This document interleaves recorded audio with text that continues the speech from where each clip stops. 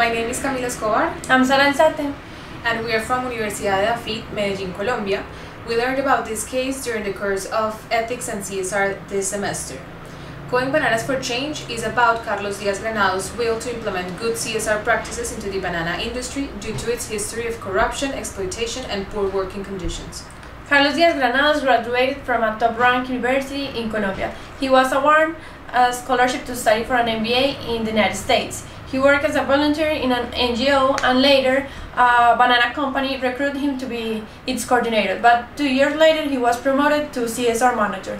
CSR appeared as a global response and a way to face social inequalities and environmental degradation. In addition, it is to be seen as a long-term investment and not as a cost. The main banana exporting countries such as Ecuador, Colombia, Costa Rica, and the Philippines are developing economies where corruption is already a problem, and that's why Diaz-Granados implemented a strategy in order to make a sustainable operation but also engaging in socially responsible initiatives.